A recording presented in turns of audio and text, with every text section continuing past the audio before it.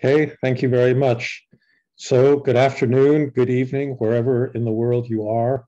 My name is Frank Fukuyama. I am a senior fellow at the Freeman Spogli Institute and part of the Center on Democracy, Development, and the Rule of Law. And I want to welcome you to this special session of CDDRL seminar series. I'm really delighted to be able to welcome Sir Michael Barber to speak to us today. This was originally scheduled for last November, but due to various scheduling problems, we had to delay it. But I'm extremely happy that we're able to do this now. He's going to be speaking about a new book called Accomplishment: How to Achieve Ambitious and Challenging Things. Sir Michael has a very distinguished career which is focused really on how you actually get things done in the real world. This is a subject that is dear to my heart because academics are frequently not the best people in actually making real change happen. He was part of the delivery unit in the Prime Minister's office under Tony Blair. He set up an organization called the Delivery Institute. We at CDDRL have something called the Leadership Academy for Development, and we've been very profitably working with the Delivery Institute because we're concerned with very similar types of things. In his later role, Sir Michael has helped a lot of countries to actually produce results, deliver services, improve the quality of education, and has been extremely effective in applying the lessons taken from his experience in the UK government and using them in circumstances, difficult circumstances like, let's say, Pakistan, to improve the quality of government there. So with that introduction, Sir Michael, why don't you take it away and talk to us about your most recent writing.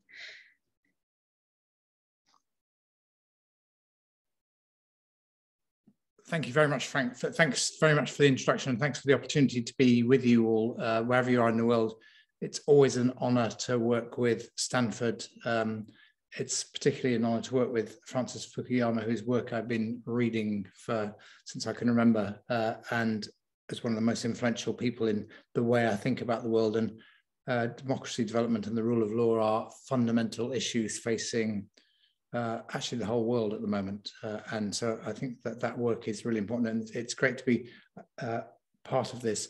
And one aspect of generating support and enthusiasm and belief in the rule of law and democracy is for democratically elected governments to say what they're going to do, get elected, and then do it and deliver it. So delivery is actually, it's not the only thing that matters, and governments that aren't democratic can deliver too, but it's very important that democratic governments are set up to deliver. And the new book, Accomplishment, is about achieving ambitious and challenging things. The basic assumption is if they're not ambitious and challenging, anybody can do easy things. So I don't need to talk about that. But ambitious and challenging things have a number of characteristics, which I'll come to in a minute. The most important of which is if it's ambitious and challenging, then by definition, you don't know at the beginning all you need to know to deliver it. And therefore you have to design a system to learn as you implement. So it's not that you get it all set up and then implement, it's you get started and you learn and you refine and you make progress. So I'm going to talk about that. But what the book does builds on my experience in government all around the world, as Frank was just saying, but it also brings examples from other walks of life. Because what I discovered over time was that what I'd found worked in governments, that the characteristics of accomplishment in government were replicated very closely in elite sport, in business, in art, in science, and indeed in your own personal goals. So I applied them to myself to cycle the length of the United Kingdom or to ride my bike very fast in a time trial. So what I thought was I try and do in the book, and I hope I've done successfully, is to identify the pattern of accomplishment that applies to any ambitious and challenging thing that you take on. And if it's true, if the pattern is right, and if it could be applied in all kinds of circumstances, then it's very good for people who want to come out of the pandemic and fulfill some aspiration they've always had. It's very good for organizations who now need to redesign themselves to think about how they're going to be effective in the new normal. And it's very good for governments who have struggled, as we've all seen in the last few years, not just with the pandemic, but with other characteristics of the 21st century that we're all dealing with. And then finally, if this pattern works in every event, then there are some huge challenges facing humanity that we need to deal with. Climate change will be one. We had all the countries in the world pretty much arrived in Glasgow for COP26 in November, including your president, which was very welcome. Nearly every country in the world now has a climate change goal when they want to get to net zero by 2050, or roughly there. A few are a bit later and some are a bit sooner.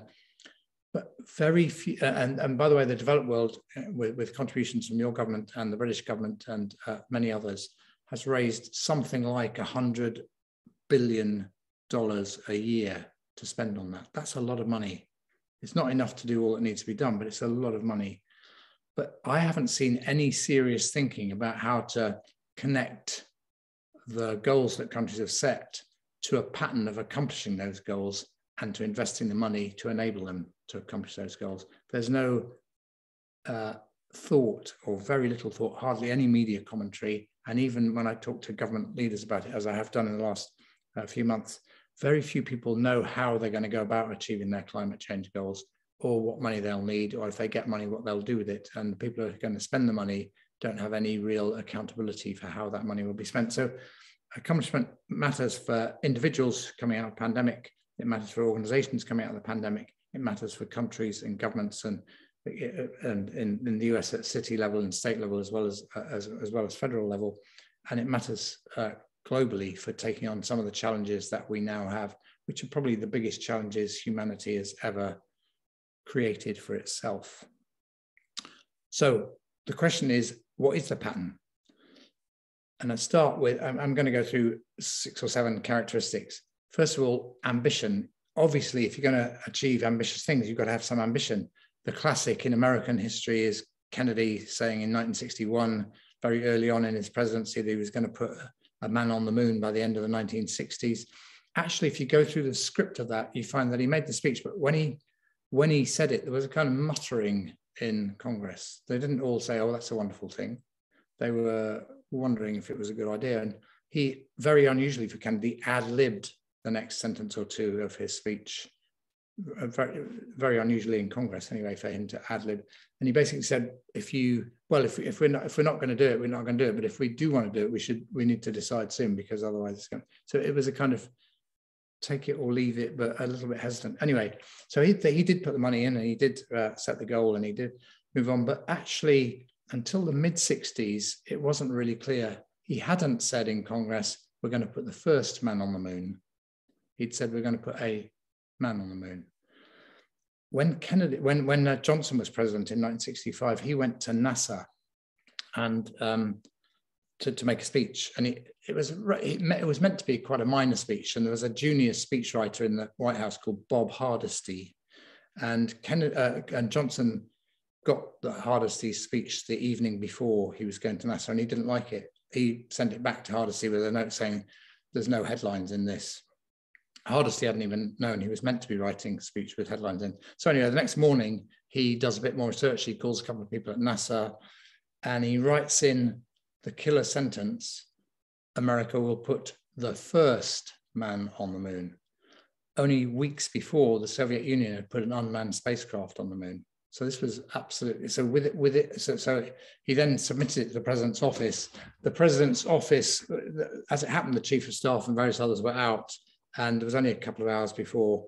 So nobody vetted the speech before it went to Johnson, and Johnson read this and he absolutely loved it. And he delivered the speech, and the story was around the world within a very short space of time. Hardesty then got a whole series of phone calls making him fear for his job. He thought he was going to get fired. But actually, he ran into Johnson by coincidence in the White House that early evening. And Johnson, being a very physical kind of guy, threw his arms around Hardesty and says, now that's what I call a headline. And the reason I'm telling you that story is sometimes ambition doesn't, if you're very rational, like the NASA people didn't want to set a goal like that. They were furious with Hardesty.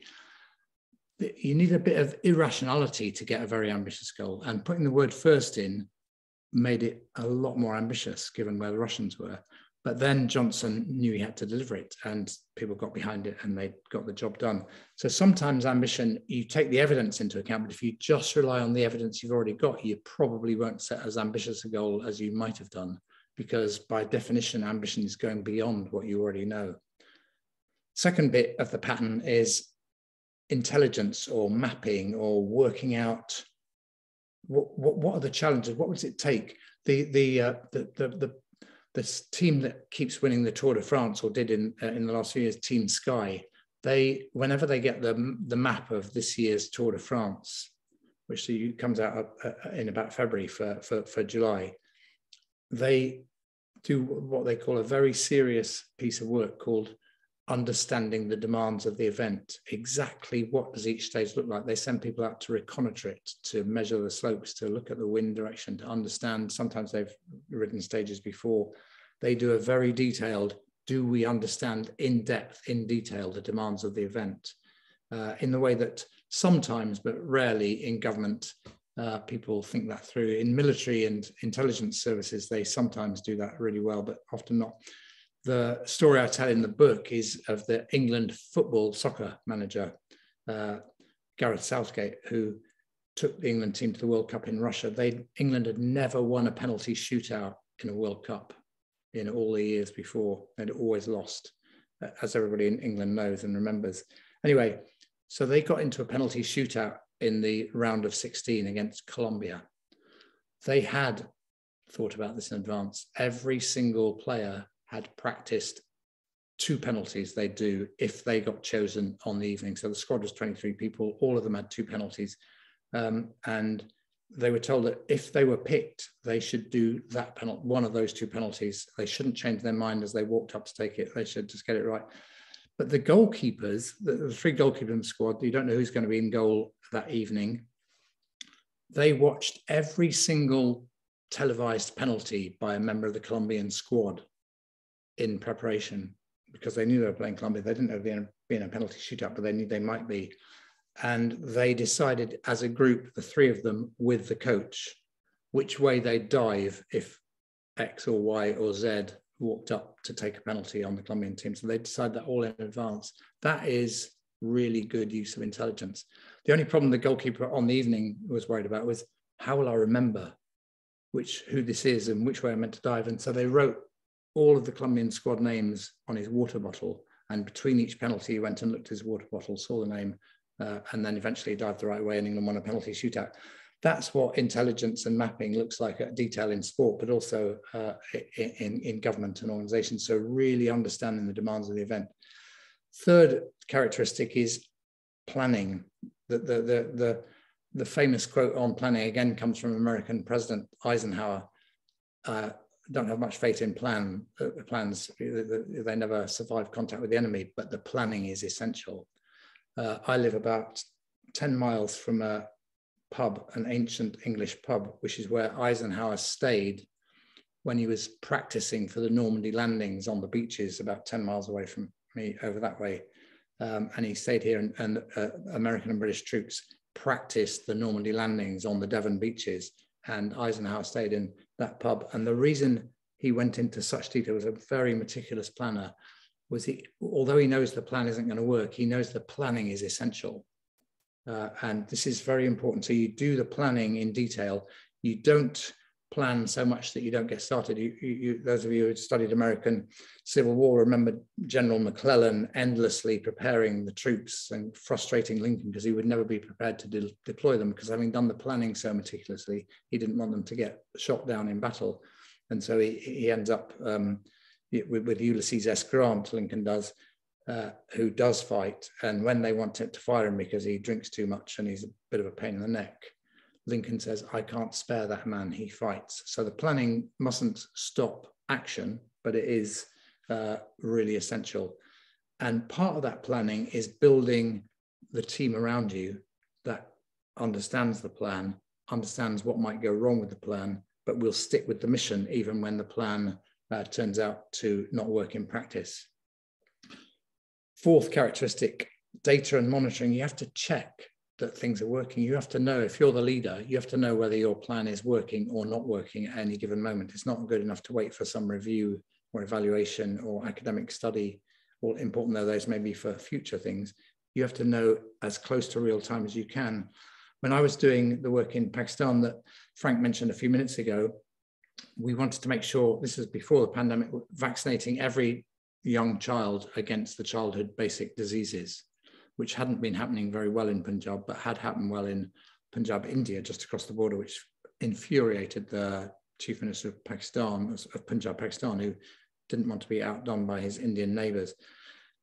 So we want to know, what's the problem? Vaccinators, there's plenty of them. The vaccine, there's plenty of it. The problem is they're just not doing their job. They're not working half the days when they should be. So we give them all a tablet. Now we can track them on GPS. And when they vaccinate a child, they're required to photograph the child, and the photograph will go straight into a computer in Lahore. And so in real time, we're now seeing the vaccinations happen, and we're seeing where the gaps on the map are, and then we send the vaccinators where the gaps on the map are. So we're using geotagging, real-time data and mapping to get instant feedback almost on what's working. And it turned out to be the fastest ever rollout of to herd immunity of childhood vaccinations. So that's the data and monitoring. And there's some great examples in the US of this. Some universities have done really well on this on graduation rates. If you look at what Martin O'Malley and others did with Chesapeake Bay, which you can still check online, you'll see the way they monitored the water quality and changed it over time. That was using 7 jurisdictions, not just Maryland, but all the ones on the shores of the bay.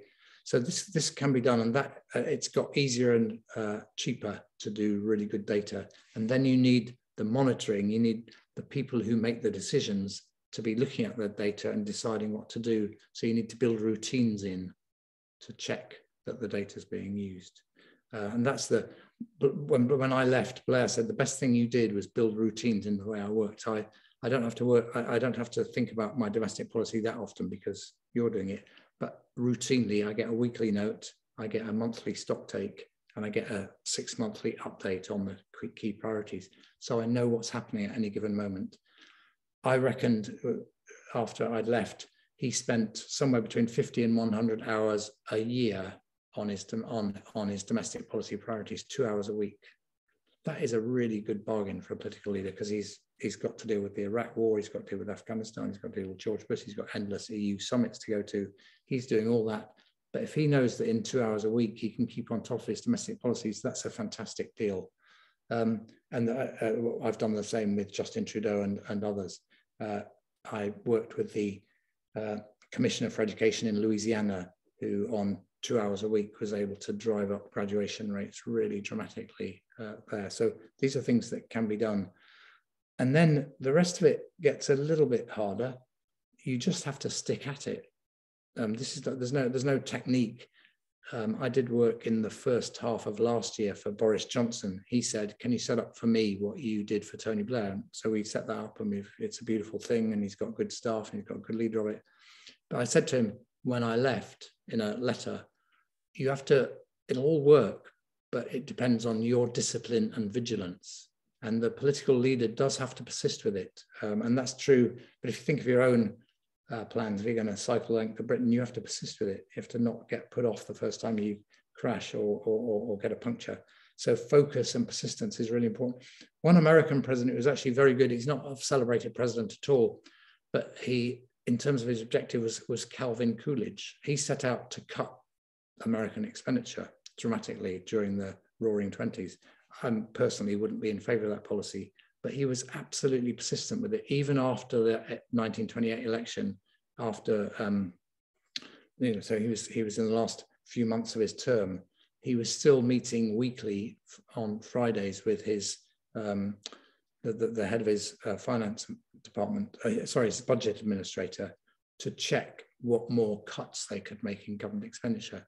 Now, I personally don't agree with this goal, but the meticulousness with which he pursued it. If you were an American civil servant in the federal government at that time, you got given a pencil to do your work, and you couldn't get a new one until you showed to the supplies a stub less than ½ an inch long, and then they give you a new one. So that's focus and persistence.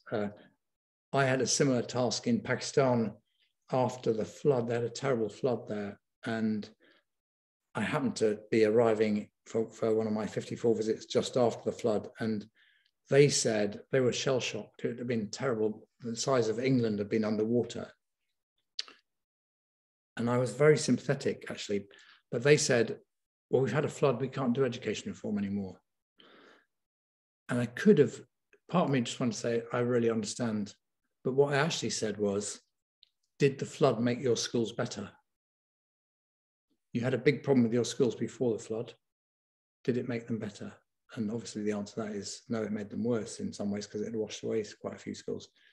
So once you face that question, this is what about persistence. You have to get back onto the task and say, yes, we had a problem before, we've had a flood, we've still got a problem, it's a bit bigger, and we're going to deal with it.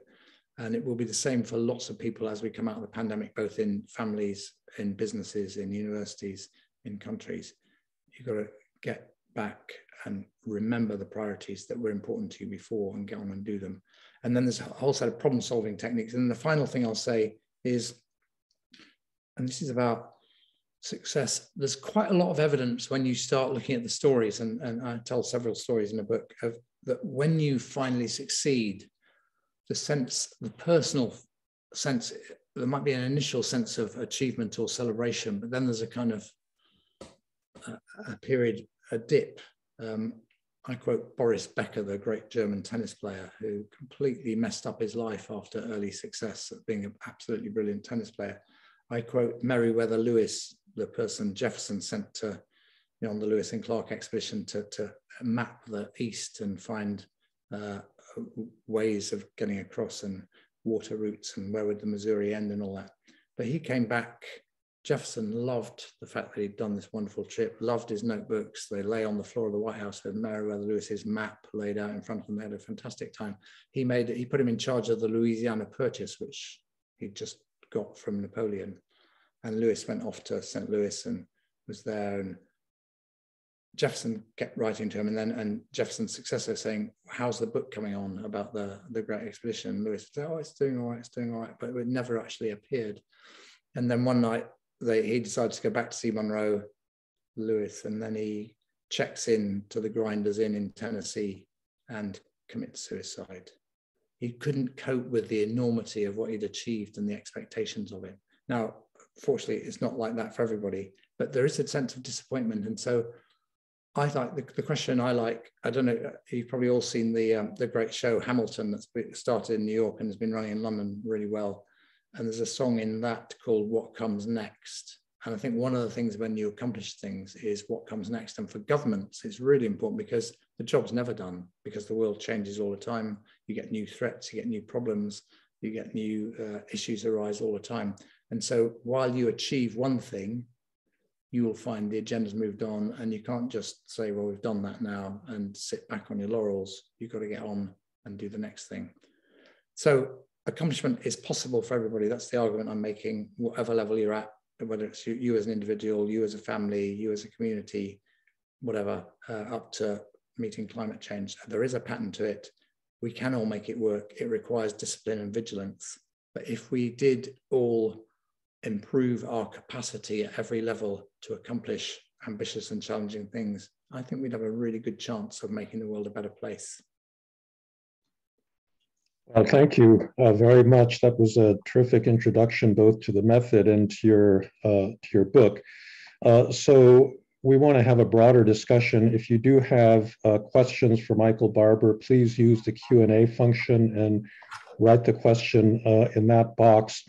To start off the discussion, so first of all, let me say that we have been running both our Leadership Academy for Development, and we've been teaching a master's in international policy program here at Stanford. And we try to teach, in a way, deliverology. We have a slightly different framework, but there are many, many similarities, in terms of setting goals and thinking through the planning of implementation and so forth. One of the big issues that our students struggle with, and I think people in the real world struggle with, is the first point that you were making about ambition, which is really about scaling, the objective that you are seeking. Yeah. And so it's a nice story about Johnson getting the first man on the moon, but I imagine that you could find plenty of other cases where people just got too ambitious and they tried to solve unsolvable. I mean, if you said, okay, our goal is to get rid of corruption in Pakistan, it's just not going to happen, right? It's just not going to happen. And so I wonder if you could say a little bit more about how people ought to think about the appropriate scale. For example, one strategy is actually to start with prototypes and, experiment. And then if they work, then you can think about, the much more ambitious follow-on projects. Is that what you did or is that how you advise, your people to operate, or how do you think about that set of issues? Well, what's appropriate will depend on the circumstances and instantly on the political leader and the sort of moment in time. So I think those are all very, very important issues. And you're right that testing things out is really important possibility. So one thing, like we did this with what became a very successful national literacy strategy for primary elementary schools across England. Very successful. The first part of that, though, was piloting it in 150 schools and testing it out and refining it. Not piloting to see whether to do it, but piloting it to see whether you could get the detail right and make it work. So I do think that is a good option in many circumstances. And then what you want as a leader when you're setting ambition, you're right. You can set kind of ludicrous things that are impossible. Or just you're not set up. But so you need a team around you of people who will test out your thinking. What Blair's, who was very good at this, he would say, "Why don't we do this?" I can remember him saying to the National Crime Agency, "What would it actually take to eliminate serious and organised crime completely?" And they said, well, they just said, well, we haven't got the money. We haven't got. He said, oh, no, but take all the constraints away. If you had the task of eliminating, what would you actually do? And they'd say, oh, we haven't got enough people. They couldn't imagine. So you need to encourage people into the thought experiment. If we were going to do this ludicrously ambitious thing, how would we do it? And then you come back to the real world. Too often governments, they rule out the ambition at the beginning because they of all the constraints of the current time. So one thing is to try and get a dialogue around the minister or the leader where you say, well, just for a minute, forget about those constraints. How would you do that if you had to, or if you really wanted to? And then you come back and say, okay, so we have got a real world, we have got a limited budget, we have got these constraints, the unions won't like it, etc. Now, how much of that can we manage? At least you've considered the ambition rather than ruling out from the beginning. So I think I've had that conversation with many governments all over the world. And I think that getting them to just leave aside the constraints for a thought experiment and then come back to the real world is a real test of this. And then the other thing is, what are the circumstances? If you're Churchill in 1940, you set the ambition that you'll fight them on the beaches and you'll never surrender, because your alternatives are much worse. So you do have to take those into account. Right. So another question is really about the politics of bringing about the kinds of changes in policy delivery. To what extent does it depend on your working for a political leader that really wants to do the right thing? Because you can certainly imagine situations in which the biggest constraint is actually the government itself. And in fact, I believe that the chief minister in Sindh that you were working for has, himself gotten in trouble, with accusations of things like corruption and so forth. But if you think that there are, real problems in the political environment, how political do you get in terms of, your operations? Yeah, it's a very good question, and there's no simple answer to it. One of the things that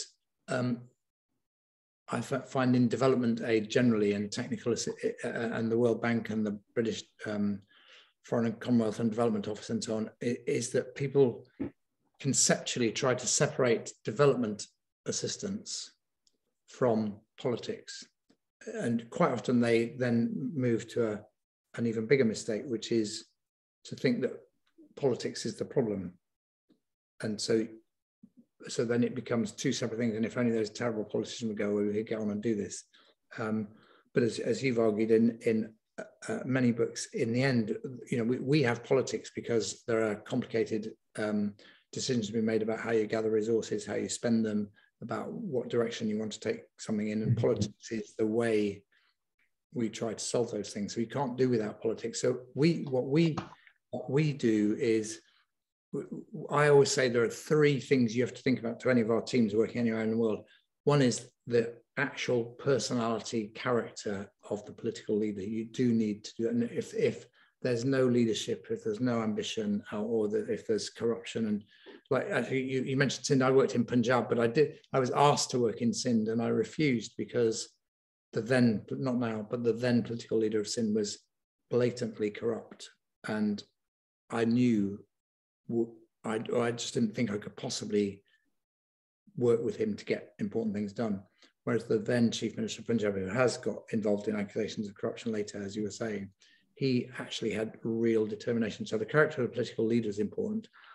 The nature of the constitution is important. So if you look at the struggles they've had with delivery in Peru in the last 4 or 5 years, the separation of powers, which is extreme between the presidency and the Congress, has been really difficult there. And the Congress keep impeaching presidents and they keep falling. It's very hard in those kinds of political contexts to do things. So what we've done in Peru is work with a couple of agencies and with some local governments who are willing to get on and do this. But there's not, so you can still do something, but you can't do what you want to do with the government. So the constitution matters, and then the culture matters. So in a civil service, in Pakistan, for example, civil servants are very deferent to their boss and certainly to the political leader. And you have to find ways of getting an honest conversation between the chief minister and his civil servants and his officials. So those three things you have to take into account. But I mean, implied in your question, I do decide, we do sometimes, I decide that with that politician, there's no way we're going to get anything done. And that does happen sometimes. Mm-hmm. And mm-hmm. the final consideration is an ethical one, given what some governments do that are really unpleasant. Like we had a decision to make when, you'll remember the Khashoggi murder, and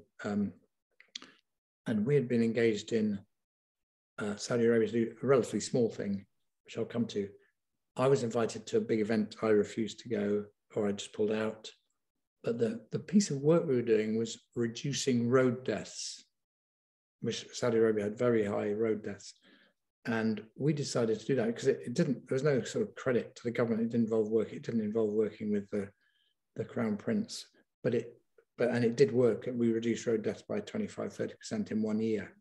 So you just think, well, that benefited the citizens, and it didn't really, there's not massive credit for the government. And so we decided to do that, but it's not an obvious answer. That's not necessarily right. That's a dilemma. So we debate those things. Mm-hmm. So again, I'll invite people in the audience to post questions in the Q&A box.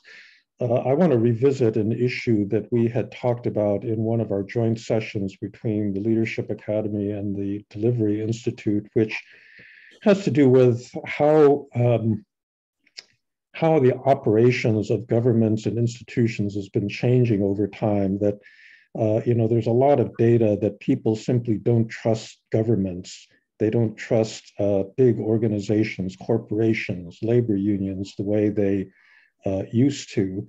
And therefore, the ability of governments to actually accomplish the things that they promise their voters they're going to accomplish just become much more difficult. And I think also people expect, a higher degree of citizen participation from the grassroots. The days when governments could simply decide, okay, this is the right thing and we're going to do it, and everybody would snap to attention. Those are, I mean, if that ever existed, it's certainly long gone. But I guess what I'm asking is that your experience in the course of your career, that the challenges actually facing governments and the level of trust has been deteriorating, and that in order to regain that trust and that ability to act, that people that want to deliver services really have to think differently? Yes, that has been my experience, and it is a huge problem. And you wrote a beautiful book in the 90s called Trust. And but if you revisited that, I think a lot of what you just said would come out, and it would have to be a big revision of what you wrote, because the world has changed dramatically in that time, and I think it is harder. That's what I said. Americans were high trust people, and I don't think you could make that assertion. Exactly. So, but it was true at the time, so I think that this does mean changing things, and it does mean changing the way you think about delivery and getting things done. And I think you mentioned citizen engagement and participation. I think we have to find new means of doing that. I think I've seen some examples, mainly in local governments, of very good use of citizens' assemblies, for example. I think I've done work for the UK Treasury, which they're still working on, how you measure the value, the public value generated by particular pots of expenditure. And generally, in most of the last 50 years, the way we've thought about the value you get is we say, well, we're going to spend this money and we're going to have 20,000 new police officers, or we're going to have class sizes of no more than 25, like they did in California in the 1990s. And so in the traditional way of thinking value in the public sector is to say inputs equal outputs, even though that clearly isn't true. But that was the basic assumption. So in the way I've been talking with the Treasury about public value, and I'm glad to say they're taking this seriously, although it's hard to do. One measure of value is if you've got a budget of $300 million for 3 years, what are the outputs that you want to get from the end of that? What change do you want to make in the world? Reduced in waiting times in health, or reduced crime, or better test results in schools, or whatever. So measuring the outcomes, which is what I did in the delivery unit for Blair. The second pillar is inputs. Are you managing the inputs properly? Are you spending the money for what it was meant to be spent on? Is there any corruption? Is there any waste? Is it getting to the people who are meant to benefit from it? Which is not obvious, but some governments do it very well. The third pillar relates to your question, which is, are you engaging not just the people who deliver the service, but the people who use the service? There's an awful lot of money being spent by governments around the world on mental health now. You can't solve mental health problems without the sufferer engaging with you. You just can't. And ideally the sufferer's family and friends. And so you've got to get into engagement to get value. And then beyond that, you want the taxpayer to think, actually, I do want to spend my money on that, even though I don't suffer from mental health problems. So that means that there's a whole job of dialogue. And these things that I've seen it in the British government. All the government departments say, yeah, we can do the first two, we can get better than the third one. Sounds really difficult. It is difficult, but we have to do it. And then the fourth pillar is stewardship. While you do all those things, are you leaving your system better set up for the future? Are you leaving, if you're providing water for everybody across Pakistan, are you leaving the underlying water system set up for the long-term future, as well as delivering these things in the short term? So I think this question of citizen participation is really important. It's about data, it's about transparency, it's about being honest when you're failing, it's about having a proper dialogue about what doesn't work, and it's about involving and engaging people in the way you set your goals. And if you do all of that and then operate effectively and deliver, and people see that worked, that will generate trust. But that's a lot of ifs. But of course, there's the possibility of a little bit too much participation, because a lot of times the people that participate are actually not representative of the broader population, or they're activists, or they have particular agendas, and they use those participation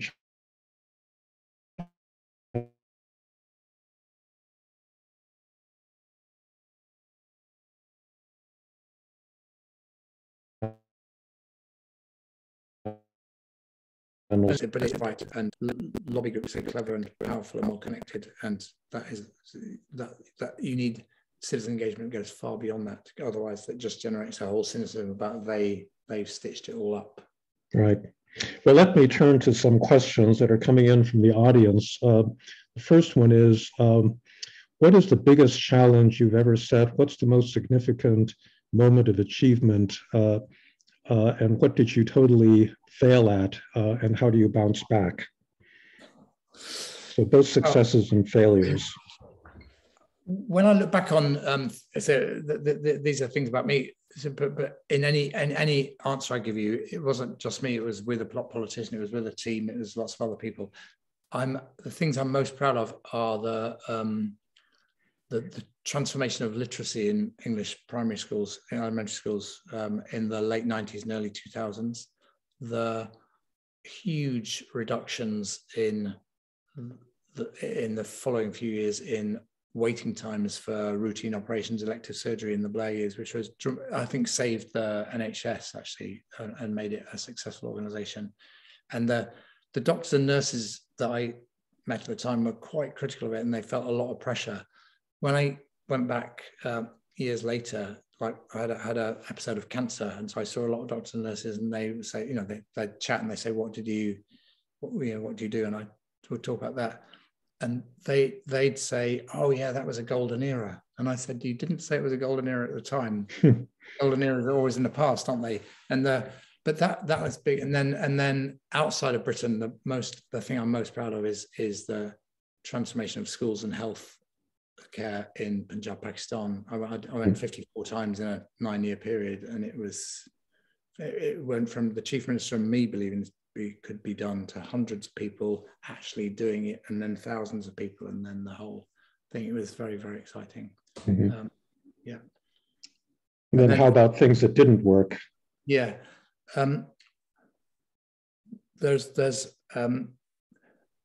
won't name the country because I don't want to be critical of the country, but it was a relatively poor country in Africa with very rapidly growing population that wanted to improve its health and education system, and we struggled to find the people. We found some delightful, clever, interesting people, but they didn't have the traction out through the country, and they would write plans and they'd slightly reorganize things, but nothing ever really made a difference.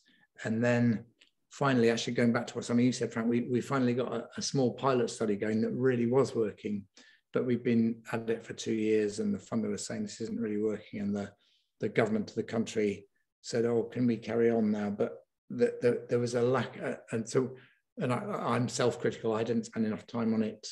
My team built lovely relationships with the relevant officials, but they weren't challenging enough.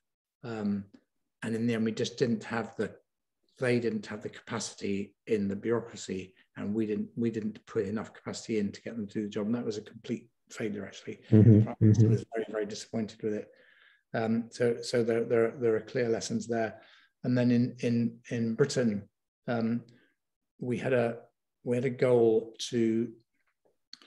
It was a very difficult goal, actually, to return failed asylum seekers to their country of origin, and it was almost impossible because you ended up with very difficult morally and ethically cases, but also returning a lot of the countries you were supposed to be returning people to, you couldn't under the human rights legislation, which was right from a moral point of view. So that was just a nasty goal. And then we had a transport goal that was completely crazy, and we had to drop it and get rid of it, and that was all very embarrassing. But then we got back and did something else that did work. Yeah. Well, of course, that wasn't exactly your fault. I mean, that was the European courts that made it, so difficult. But Yes, but it would always have been very difficult without the courts, but the European courts certainly didn't help. That's true. Mm-hmm, mm-hmm. All right, there's a question. In countries like Tunisia, you have a new government every 6 months. Sometimes the staff in the delivery unit changes rapidly too. How do you maintain a reform program in situations like that? Yeah, it's a really good question. And we have to be honest, sometimes you can't. And if you get that much turmoil, it's very, very difficult. I did personally try to, going back to a country I mentioned before, keep a delivery agenda going at national level in Peru through 3 different presidents and prime ministers. And in the end, it just fell away and we ended up working at local government or regional government level. But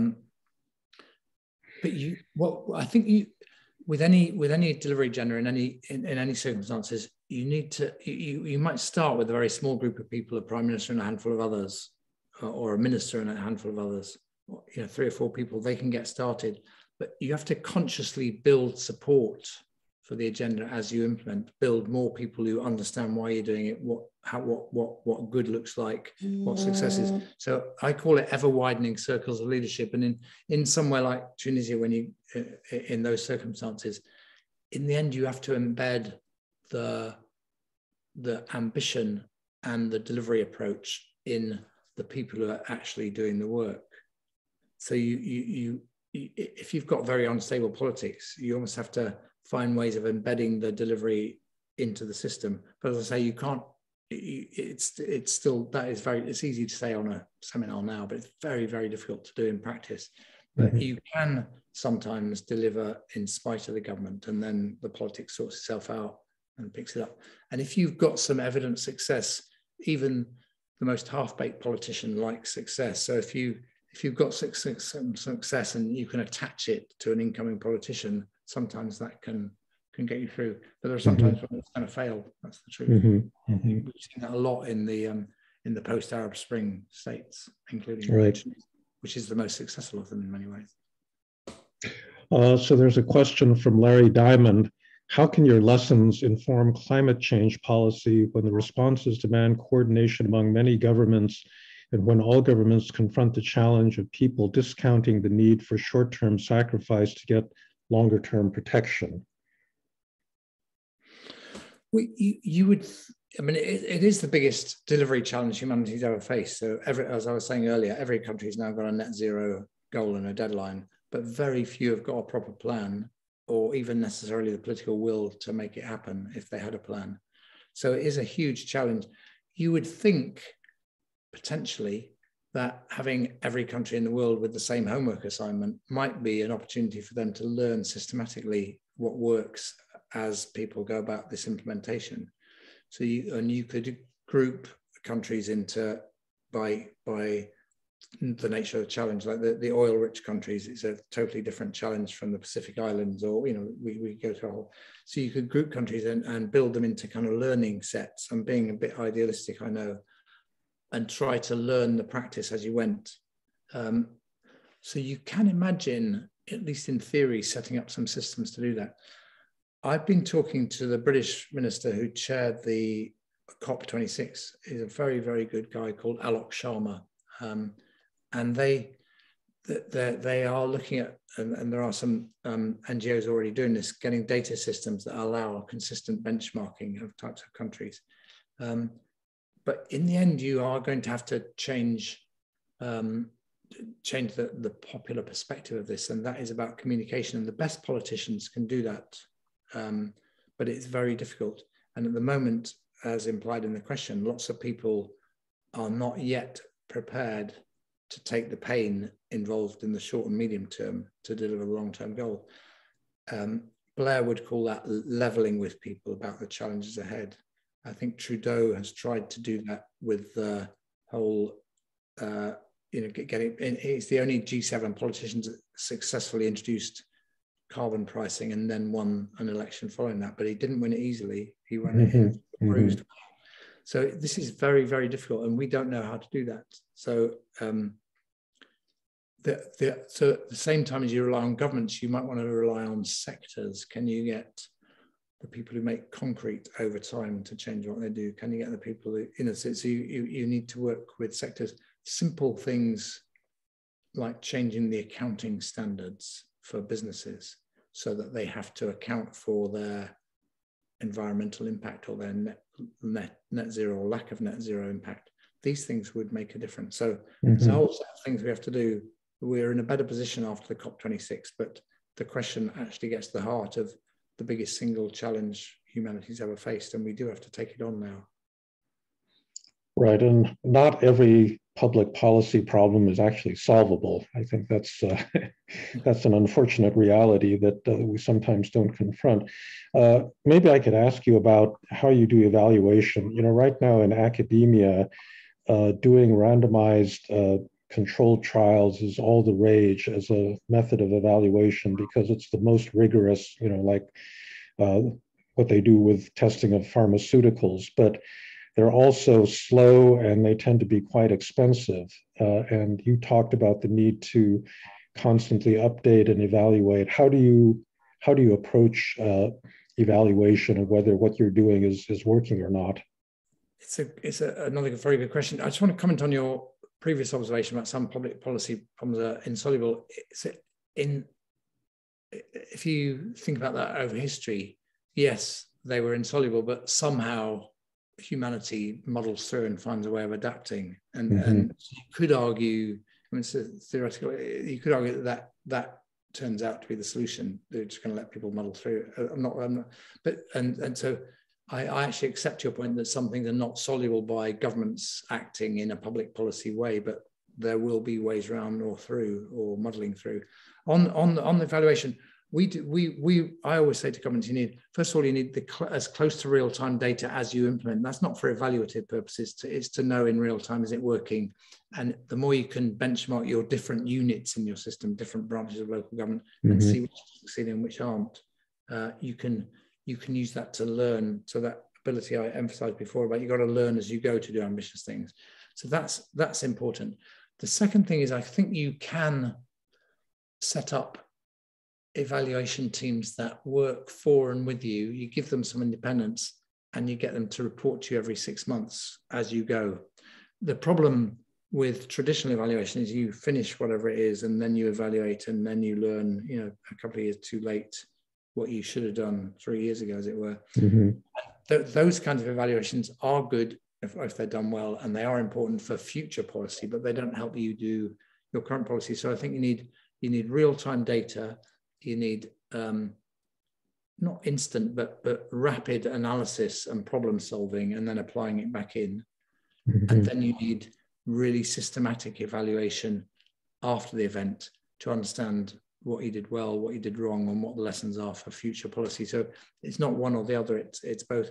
I do think that I see a lot of evaluations done that are not that rigorous in what they do. Randomized control trials are very, exactly as you say, but before you embark on a policy, you haven't often got time to do a 3 or 4 year randomized control trial. I quite like the nudge stuff that my colleague David Halpern in the British government led, where you do very small experiments all the time and try and learn from them as you do that. So I think that as well. So I think it's not one or the other, it's combinations of these approaches. Right. So there's a question about how you get back on track in case your plan goes haywire. In the case of the pandemic, daily routines were badly disrupted. How do we stick to a routine? I mean, you talked about the need for persistence. And I guess the question might be, when do you decide you actually shouldn't persist or you should move to a different track altogether? You need the routines to make that kind of decision. So you do need to persist with the routines, even if it's to totally change track. And sometimes you do have to do that, particularly in the situation we were in early and mid 2020, when everybody's facing something completely new and doesn't know what to do, and you have to make it up as you go along. But I think here some of the answer is making sure that around the decision maker there are diverse perspectives and you don't get groupthink. So what the British journalist Matthew Syed calls cognitive dissonance becomes very important. So the classic in American history, in that beautiful Doris Kearns Goodwin book, Team of Rivals, about Abraham Lincoln, building a cabinet that will disagree sometimes is important, as long as you can get that disagreement and a sense of loyalty at the same time. And I think leaders really need to go out of their way to make sure that you do get challenge. And that was, to be honest, that's the main thing I did in Punjab, Pakistan, because there's a sense of deference to a very strong chief minister. I could say what I thought, because the worst that could happen to me is they'd say, don't come anymore. So you do need to set up cognitive dissonance. And I think that's important. The military in America and Britain actually use the red team concept of a team set up explicitly to challenge all the way through. And if you do that well, that can really help. And then you'll know when you've screwed up so badly, or when circumstances have changed in ways you didn't anticipate, you need to change direction. You can pivot rather than pivoting because it seems too difficult, which is not what you want to do. Right. So we have a question. In a country, if the political cycles are short and there's little policy continuity, executing the kind of systematic planning that you were talking about doesn't seem, very possible. There's an alternative, which is to accumulate expertise, data, and plans outside of the government and wait for an opportunity when you could actually bring it into existence. And so the question, I suppose, is that a viable alternative? And if that is, how should a society set itself up so that it's ready to, execute these ambitious plans, when the time is right? Is that something that can be done outside of government?